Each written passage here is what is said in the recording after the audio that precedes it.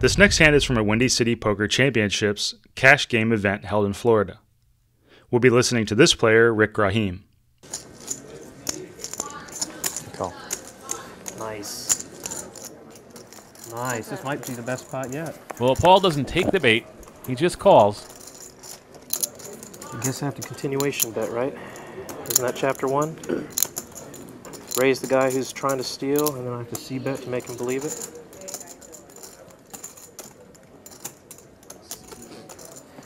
Certainly going to see some action here.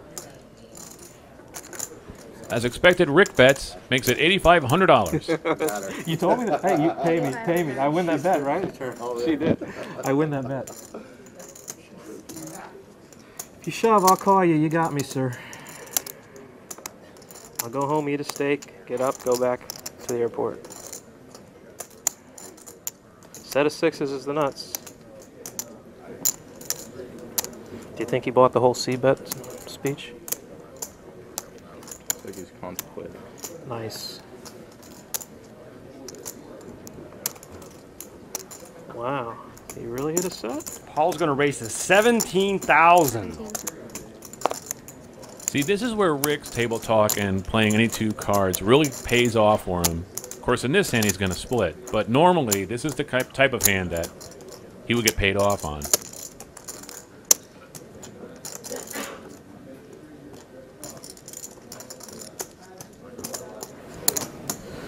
He's sick if he's got a set of 6s.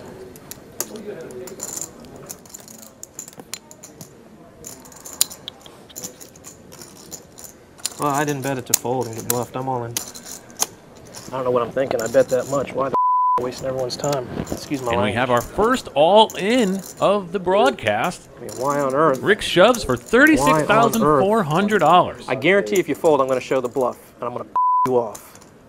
While Rahim talks a lot here, much of his language before he shoves was quite neutral and non-goading. But when Paul doesn't call immediately, Rahim realizes it's unlikely he's losing the hand, and his language becomes aggressive and goading.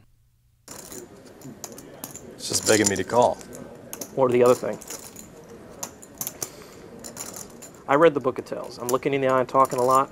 I'm implying that I got it. Of course, it could be reverse psychology. Reverse? I don't know. Mike Caro?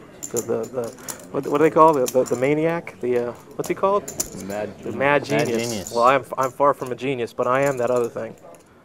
Paul says, just begging me to call. Just like in the first hand we looked at, Paul is aware, as many people are, that goading tends to indicate strength. Interesting also that when Paul points this out, Rahim immediately says that his own behavior could be reverse psychology, and that he isn't necessarily a mad genius, but he is mad. These are basically weak hand statements. Rahim is essentially saying, no, I'm not necessarily goading you because I've got a strong hand. I might have a weak hand. A player with a weak hand here would be unlikely to raise such an idea.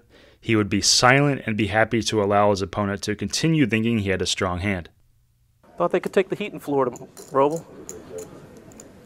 I thought they were used to the heat down here.